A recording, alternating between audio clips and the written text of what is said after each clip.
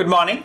My name is Sendurai, and I'm a professor in the Department of Translational Molecular Pathology at the University of Texas, MD Anderson Cancer Center. Today, I'm going to talk to you about targeting EMT and cancer stem cells, and are we there yet? Before I begin my talk, I would like to thank the organizers for giving me a chance to speak at this AACR 2021 meeting. Thank you. Here are the disclosure. So this slide shows the importance of studying metastasis. So in other words, when a patient presents with primarily a localized disease due to current advancement in the treatment option, they tend to live longer relative to patients who are presented with metastasis or who develop metastasis. They tend to live shorter, independent of the type of cancer. Therefore, again, it's important for us to understand the biology of cancer metastasis and find a way to diagnose and treat better. When you think about a cancer metastasis, it's quite a complex process where you have a primary tumor growing at a given organ. Once they reach a particular size, they become hypoxic and they become highly vascularized or angiogenic. Under this scenario, some tumor cells leave the primary site and enter into the vasculature through a process called intravasation. They travel, migrate, and when they reach a distant site, they extravasate and they create a micrometastasis. These micrometastases could remain dormant for many years, and at some point they grow and develop to become a metastasis. These metastases can seed additional metastasis, and therefore, in general, metastasis is considered to be lethal to the cancer patients. Studies from many groups, including ours, have shown that this program called epithelial to mesenchymal transition play a role in promoting metastasis. For example, if you look at a normal tissue, the cells are organized very well and they are attached with one another through various cell-cell adhesion molecules. But when these cells get transformed, they still continue to express the cell-cell adhesion molecules, but they lose polarity. So in order for these cells to migrate or leave the primary site, they need to break the cell-cell adhesion and the cell matrix interaction. As a result, these cells become more mesenchymal, migratory, and invasive. Now they can migrate to different sites and develop metastasis. And this process is called epithelial to mesenchymal transition. In short, it's called EMT. This EMT process plays a vital role during embryo development. For example, the mesoderm is generated from the epiblast through this EMT process. This mesoderm can give rise to some of the epithelial organ, such as kidney and ovary, through a reversible process called a mesenchymal to epithelial transition, and that play a key role. The EMT program also play a role in wound healing as well as in organ fibrosis in adult. So many years ago, I hypothesized that during EMT, cancer cells not only become mesenchymal and migratory, but also become stem cells. The reason was that when a pathologist look at a tumor in a particular organ, such as in this case in a lung, just by looking at a histopathology of the tumor, they could predict whether that tumor is coming from a breast or a prostate or a lung, spleen, colon, etc. In other words, tumor cells leaving the primary site, they not only become migratory and invasive, but also carry the information where they come from to the distant site and they recreate organ, in this case tumor, similar to where they come from. Therefore, my hypothesis was that this EMT program also provides stem cell future so that they could develop metastasis or develop tumor similar to the site of origin. In fact, that turns out to be true. This finding, published in 2008, has made a huge impact, which is evidenced by this more than 8,000 citations. it is not only proven to be true in breast cancer, but also in other cancers.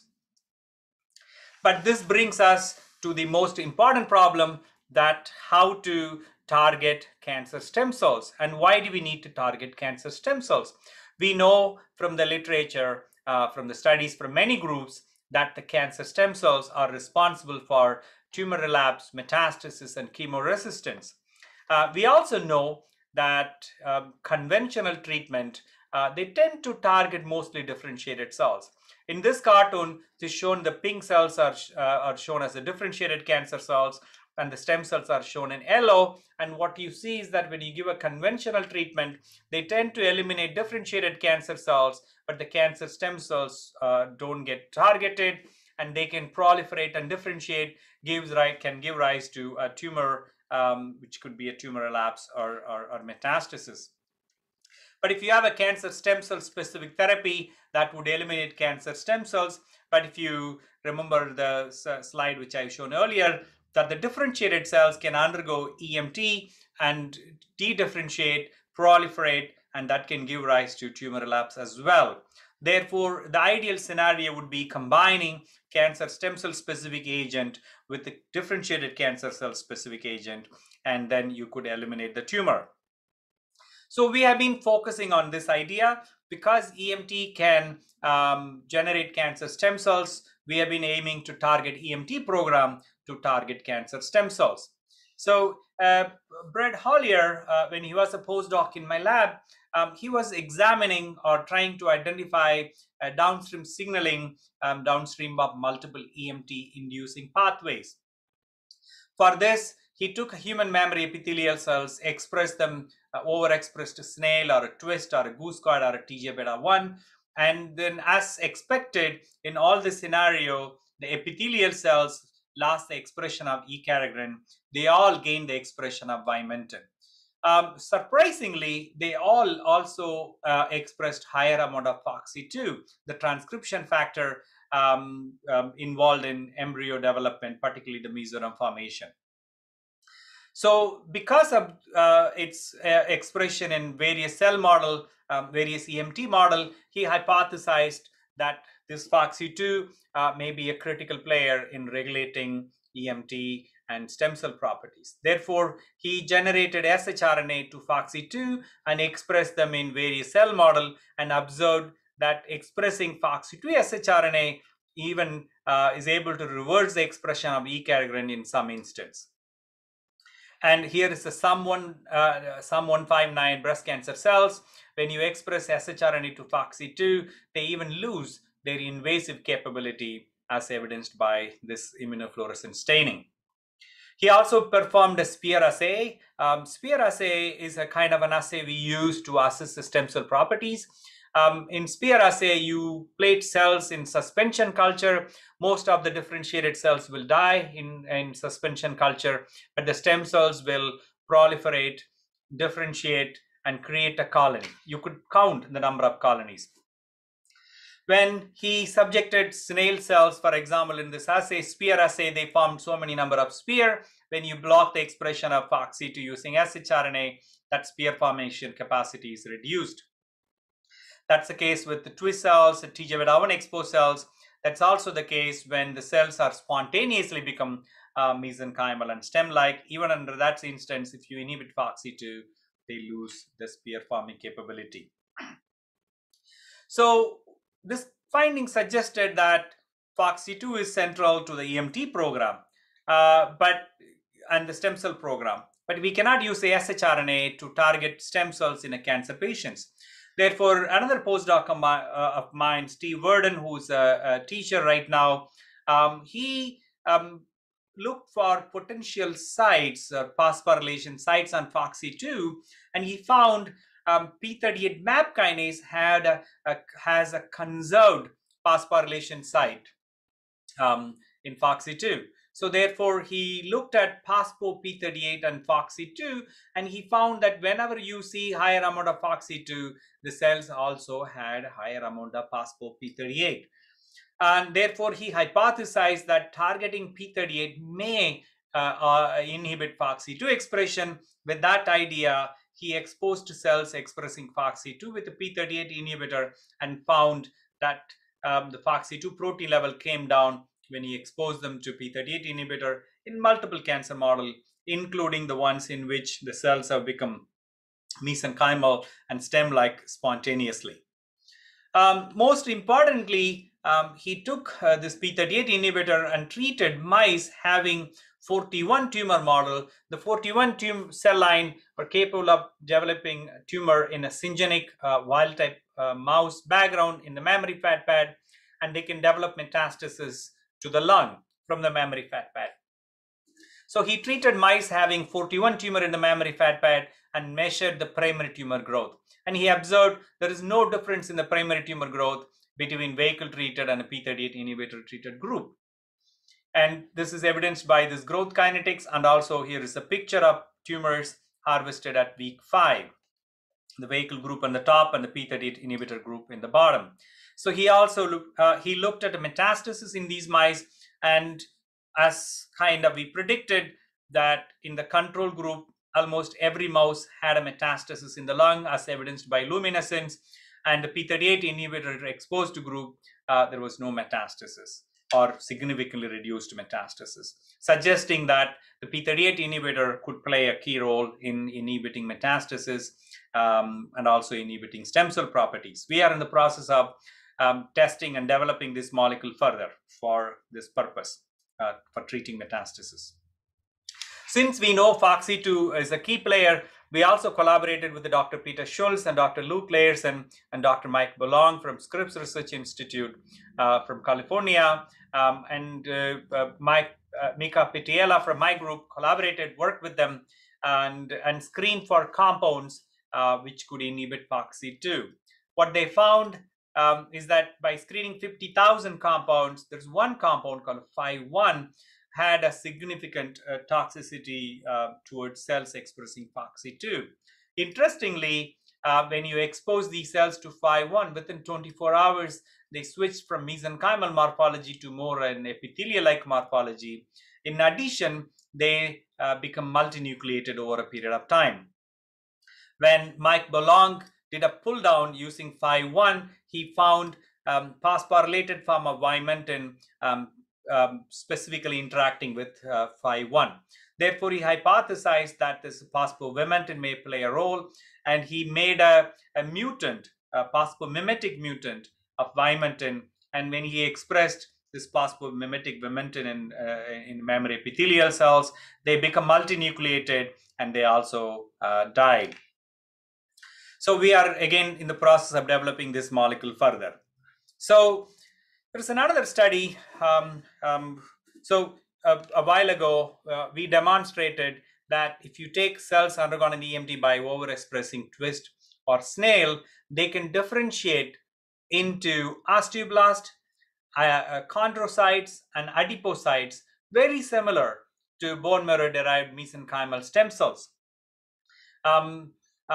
suggesting that this program play a key role in transdifference in stemness. There is a nice paper from Dr. Gerard Christopher showing that gain fat lose metastasis. So converting invasive breast cancer cells into adipocytes and inhibit cancer metastasis. In this case, they were able to induce differentiation of breast cancer cells or breast cancer stem cells into adipocytes, and then through that they were able to inhibit metastasis.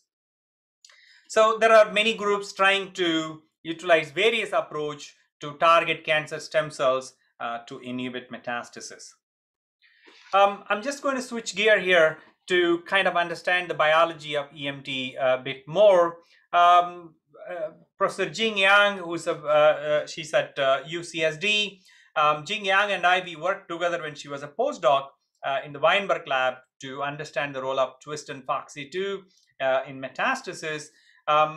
Here in this study, Jing Yang and her group, they tested the role of EMT using this DMBA TPA induced skin cancer model.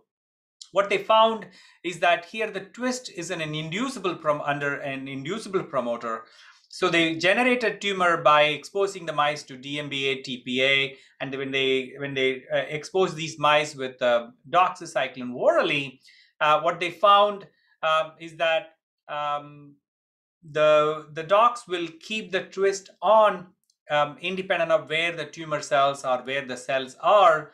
Then they call it as an irreversible EMT.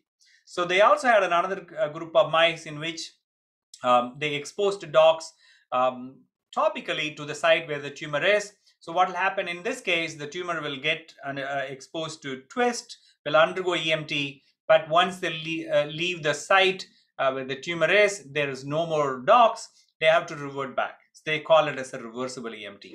Using this model, they were able to demonstrate that the cells undergone this reversible EMT or the topical dogs tend to have more metastasis relative to the mice which had a oral dog, suggesting that the reversible EMT is key for metastasis rather than stable activation of EMT. Jeff Rosen from Baylor College of Medicine and Jenny Chang, they were looking at tumor cells, the residual tumor cells after treatment, and they found that a number of tumor cells had this both epithelial and mesenchymal markers co-expressing, suggesting that these chemoresistant cells may be undergone a partial EMT or going towards the EMT program, and they tend to be resistant. This is another study by Shyamala Maheshwaran and Dane Haber. They were looking at circulating tumor cells by doing RNA in situ hybridization, and they found that the number of CTCs in the blood having hybrid phenotype, in other words, expressing markers of both epithelial and mesenchymal, are present in very high frequency, and they tend to correlate with the clinical outcome. So Herbie Levin, who's a National Academy member when he was at Rice University, along with Ashel Ben Jacob, who's no more, and Mohit Jolly, together they have been researching the contribution of this hybrid EM cells for its fit to develop metastasis through mathematical, physical, biophysical modeling. And they found that the hybrid EM cells do have a higher tendency to develop metastasis than the cells undergone a complete mesenchymal transition or epithelial cells. In fact, this cartoon shows if a cell undergo complete transition, probably they can tend to be more chemoresistant. They could be part of fibrosis. But in order for the cells to revert back to epithelial, the hybrid EM cells will be more fit. So we, again, when I was a postdoc, I worked with Wenjin Guo to see whether we could induce a stable EMT. We know that the EMT induces stem cell properties. With that, we could also make stem cells. We know it makes them to become a stem cells. But so in this assay, this is a mouse mammary gland reconstitution assay where this is a mouse mammary gland and this is a nipple and the duct is growing into the mammary fat pad. This is at the time of puberty. It's a virgin gland and this is during lactation, and you could see the entire fat pad filled with lactating alveoli. This is a cartoon. This is a real image from the mammary gland. Now, what one could do is take this 3-week-old mouse mammary gland and you can remove the ductal tree surgically. Now, the remaining fat pad serves as a growth factor-rich platform where one could inject cells and then assess whether they have a stem cells. So what Wenjin Guo and I did was taking cells, mouse mammary epithelial cells, primary cells, inducing them to undergo EMT, and then injecting them to the mammary fat pad. So unfortunately, stably inducing mesenchymal transition did display mesenchymal marker expression, but because we are locking them in a mesenchymal and a stem cell state, and we are not allowing them to differentiate back into epithelial or differentiated cells, that did not lead into any reconstitution. Rather, Wenjin Guo continued and he demonstrated that if you can take a differentiated mammary epithelial cell and you can expose them to slug and SOX9 transiently, and now those cells can reconstitute the memory fat pad. So here is a 10,000 cells injected into the memory fat pad, which are control cells. But even with 100 cells exposed to slug and SOX9 transiently and undergone an EMT, they are able to reconstitute the memory fat pad, suggesting that reversible activation of the EMT is key for regenerating the tissue and also in metastasis. So the EMT program is a spectrum where the cells can continue to go through this mesenchymal transition, but at some point they have a reversibility, but there's a point of no return where the cells, they still have a mesenchymal and stem cell properties, but they are locked as a stem cell.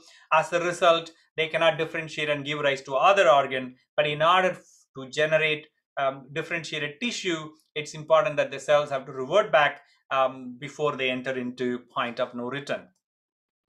So we looked at presence of these hybrid cells by single cell RNA-seq, and here you could see that epithelial cells shown in red, mesenchymal shown in blue, and the hybrid cells is shown in green, and the keratin 5 shows these are all epithelial cells. And if you look at a claudin 7 and S100A4, they tend to be highly expressed in epithelial cells, also in hybrid cells. If you look at a fibronectin 1, which tend to be expressed in a mesenchymal cells and also in a hybrid cells, suggesting that the hybrid cells, claudin 7, fibronectin, TPM1, and A4 are all present in hybrid cells, but they are not unique to hybrid cells.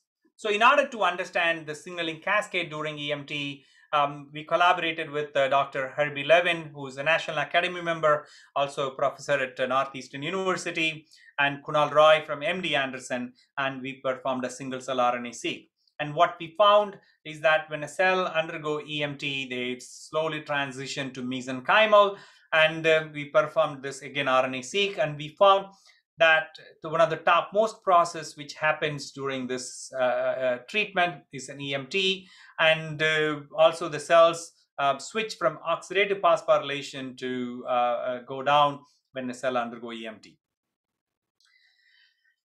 So Suhas Vasekar, when he was in my lab, he performed this pseudo-time clustering of these single cell RNA-seq, and he created this pseudo-time signatures. And when you look at this heat map, which is shown in the right, that pseudo-time clustering is looking at a microRNAs, and the number of microRNAs are present in the early phase, and they go down in the later phase. And if you look at their microRNA and their target, it's beautifully, the microRNAs are high, in this case, for example, 217. When the microRNA goes down, the microRNA targets EZH2 and SMAD7 is high. So that's true for many other microRNAs. And they also looked at EMT-associated signaling pathways and found that number of EMT-associated signaling pathways are turned on during this pseudo time. And Dr. Herbie Levin, Mohit, and others, they used this information and performed a mathematical modeling and found that the notch signaling and YAPTAZ are a key player in regulating this EMT cascade. So we also generated an EMTome, a database where people can query a gene of interest involved in EMT, which is developed by Suhas Vasekar, and this website is called emtome.org. And this paper is published in British Journal of Cancer. If anyone is interested in exploring a given gene involved in EMT and its interaction with immune cells and various other markers, one could use this portal. So finally, I just wanted to kind of show a story on the contribution of immune cells to metastasis, particularly the CD8 T cells. This work is done in collaboration with the wonderful colleagues and friends, and who are shown here, and led by Rubia Josa. So we know that tumor microenvironment changes over a period of time. In the beginning of tumor growth, the tumor microenvironment tend to be tumor killing immune microenvironment. But later on, tumor microenvironment switches to become immune suppressive, tumor promotive immune microenvironment. Now, how this interact with cells undergoing EMT and then regulate metastasis is the question. So what Rubia Joseph asked is that if you take 67NR and 41, both are isogenic cell line coming from a single primary tumor, and then but they are capable of growing tumor in a syngeneic wild type background, which means you can put them in a wild type mice, in this case BALB/c, and they will develop a tumor even in the presence of immune cells. So here is a primary tumor. There is no difference in primary tumor growth between 67NR and 41. But if you look for metastasis, only 41 is metastatic, but not 67NR. The question is why? Both are isogenic, but one is metastatic and another one is not. So therefore, she asked, are there any difference in their behavior? So when she took these two cells, put them in a suspension culture, what she learned is that both are capable of growing equally in the suspension culture. In other words, the suspension culture is almost like an injecting cells into the circulation of the mice, where the cells have to find a way to survive and then develop a colony in the lung. So since these two cells were equally efficient in surviving the suspension, she hypothesized that if she put these cells into the tail vein of mice, both would be able to develop metastasis. In fact, that was true when she introduced 67NR and 41 into the mammary, into the tail vein, and 67NR was able to develop metastasis in the lung.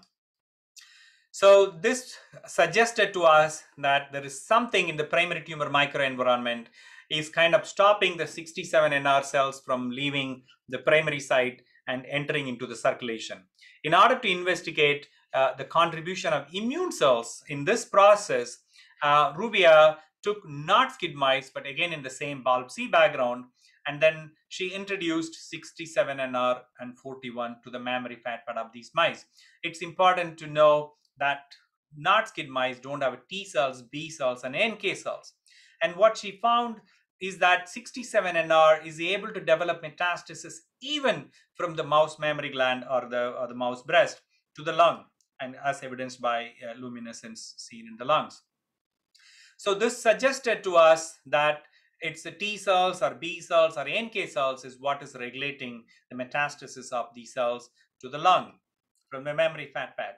To narrow these cell type further, Rubia took BALB/c mice or nude mice in a BALB/c background, and she injected 67NR and 41 cells, and she found that the tumor grew equally between the two cell model. And if you look for metastasis, even 67NR was equally metastatic compared to 41.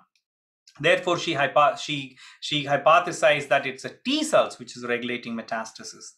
In order to narrow down the cell type, she conducted site of analysis, in which for that she took 67NR and 41 cells grown, or 41 tumors grown in a wild type mice. And when she performed a site of analysis, she found that CD3, CD8, and CD4 T cells were low in 41 tumors compared to 67NR, suggesting that either CD8 or CD4 is what is regulating the metastasis of or inhibiting the metastasis of 67NR in the wild type scenario. To test this further, we collaborated with Dr. Sean Zhang from Baylor College of Medicine. He generated both CD4 knockout and CD8 knockout mice in the BALB/c background. When Rubia injected 67NR into the CD4 knockout mice, it did grow tumor similar to the wild type mice, but there was no metastasis to the lung, suggesting that it is not the CD4 T cells which is regulating the metastasis of 67NR to the lungs. Then she took CD8 knockout mice. When she introduced the 67NR in the CD8 knockout, the tumor grew bigger. And then when you allow the tumor of same size between the wild type and the CD8 knockout group, the CD8 knockout mice had significantly higher amount of metastasis from the mammary fat pad to the lung, suggesting that it is a CD8 T cells which is regulating the metastasis of these tumor cells. To explore this further, or to identify potential chemokine or cytokine involved in this process, Rubia performed a growth factor profiling, where she took 67NR and 41 grown in a petri dish, or 67NR and 41 grown in a wild type mice, or grown in a nude mice. And she performed a growth factor profiling, and she found, or she hypothesized, that a cytokine which is expressed in the metastatic scenario but not in a non-metastatic scenario could be of interest. In other words, a cytokine which is not expressed in 67NR or 41 grown in a petri dish, or in a 67NR grown in a wild type mice, but 67NR grown in nude mice, or 41 grown in a wild type or nude mice. And that's the kind of cytokine we were looking for. And there's one fit into that criteria, which is CXCL4. So she went ahead and checked whether CXCL4 is expressed by these tumors. For that, she performed ELISA, and she found that cell lines 67NR and 41 don't express CXCL4, whether grown in a petri dish or if you isolate them from a mouse, from a tumor-bearing mice. If you isolate CD45 fraction from the 67NR and 41 tumors in a wild type mice, they also don't express CXCL4. It's been known in the literature that CXCL4 is expressed in platelets, and she found that platelets had a higher amount of CXCL4. So therefore, she hypothesized that there could be an inverse correlation between platelets and CD8 T cells. And in collaboration with Dr. Fei Yang, Dr. Vistuba, and Dr. Sahin, they performed an immunohistochemistry for CD8 T cells and CD61 and found that in 67NR tumors grown in a wild type, they have a higher amount of CD8 T cells but low CD61. But in a 41, they have a low CD8 T cells and higher amount of platelets, which is shown in the graph. They also validated this finding in human tumor tissue obtained from a patient using a tissue microarray. Again, there is an inverse correlation between CD8 T cells and CD61, which is shown in a graph. And in fact, patients with the CD8 low and CD61 high tend to do poorly relative to CD8 high and CD61 low patients. So in summary, for this part, that CD8 T cells inhibit tumor metastasis and platelets potentially promote metastasis. High CD8 T cells and low platelets will be no metastatic potentially, and low CD8 and high platelets tend to have more metastasis. So to test this further, to examine it's a CXCL4 which is playing a role. She injected 67NR into the biopsy wild type mice mammary fat pad and exposed them to CXCL4 protein or peptide purchased from a company. And she found that just by treating mice with the CXCL4 peptide, she was able to promote metastasis even in the presence of CD8 T cells. She also tested, because the CXCL4 is produced by platelets, she took a 41 tumor model and that she blocked the function of platelets using anti-GP1 antibody. And she found that blocking platelet function also inhibited metastasis in 41. It's been known that CXCL4 works through CXCR3. Therefore, she also used CXCR3 inhibitor and found that CXCR3 inhibitor is also able to inhibit metastasis without affecting primary tumor growth in wild type mice in 41 tumor. But still, this doesn't tell us how CXCL4 regulates metastasis even in the presence of CD8 T cells. For that, we went back to the site of analysis and noticed that whenever there is a reduced number of CD8 T cells, they tend to have a higher amount of MDSE. Therefore, we hypothesized that it could be MDSE. In fact, it's quite a lot of literature which shows MDSE is a critical player in regulating metastasis. So to test this, Rubia exposed 41 tumor-bearing mice with anti-Ly6G to block MDSC. In fact, in her hand, she's able to see reduction in metastasis without inhibiting primary tumor growth.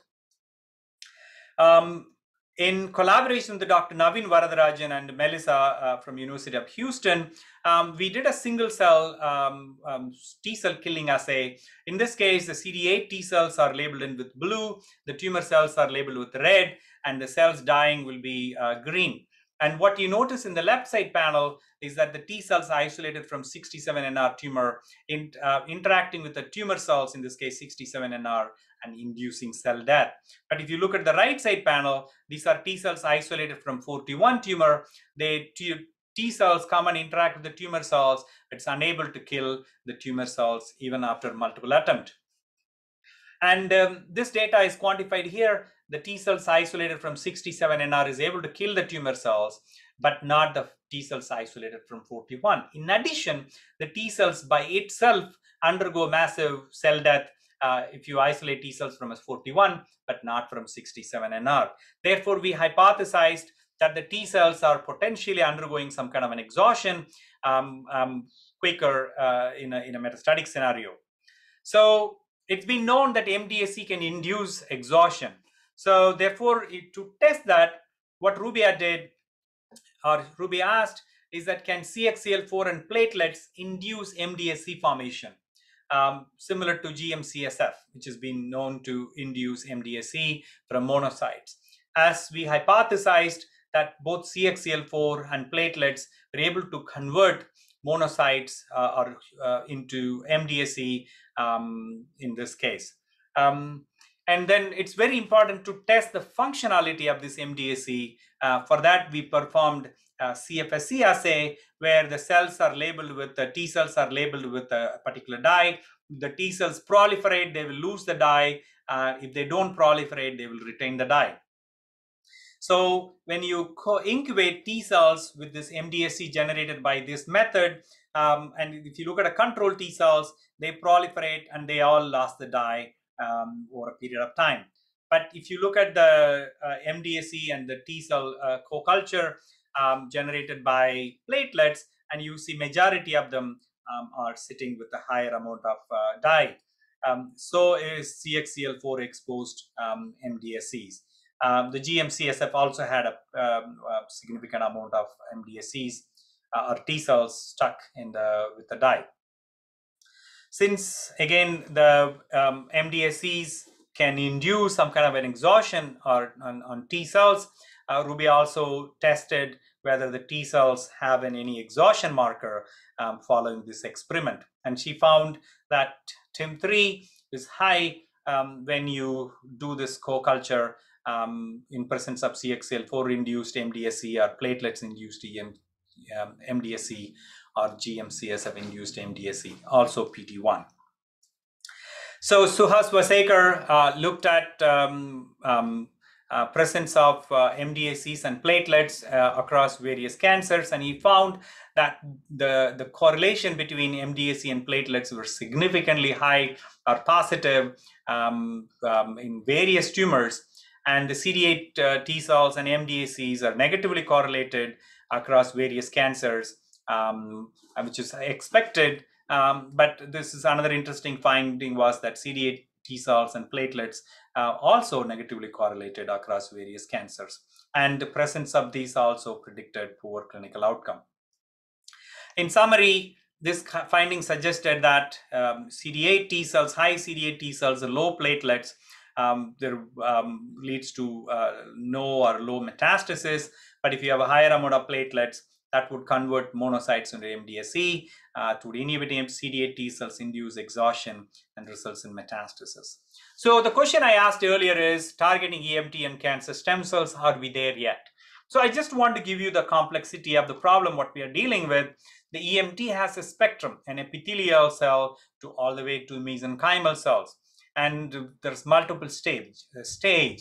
And in a tumor microenvironment, you have endothelial cell, myofibroblast, fibroblast, neuron, myoepithelial cell, and many other cell types. And in addition, you also have a number of immune cells in the tumor microenvironment.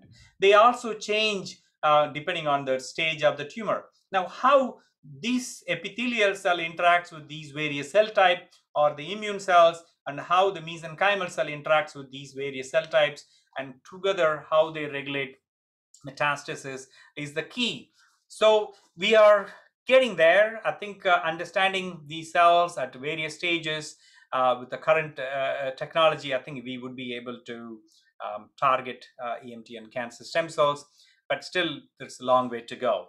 So some of the things we are doing in my lab is trying to identify and characterize cancer cells with partial and complete EMT in tumors using single cell omics, spatial transcriptomics, and multiplex immunofluorescence. We're trying to examine how the tumor microenvironment induces EMT, and we are trying to characterize the influence of cancer cells with the EMT and stem cell properties on immune cells. So this is a summary. I think I walked through the points earlier. I just wanted to acknowledge the people who really helped in our studies. I didn't get a chance to go through some of the data. Bob Weinberg for introducing me to the metastasis field. Jeff Rosen, I didn't get a chance to talk about number of work we are working with them. Dr. Vistuba, Dr. Christopher, Dr. Tripathi, and Dr. Levin, and many others, which I have talked along the way.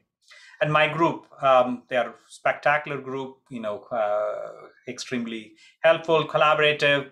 And I also especially want to thank the funding support from the National Institute of Health, NCI, American Cancer Society, CPRIT, Metavor, National Science Foundation, and the Bose Foundation. Thank you. Thank you all for listening to me.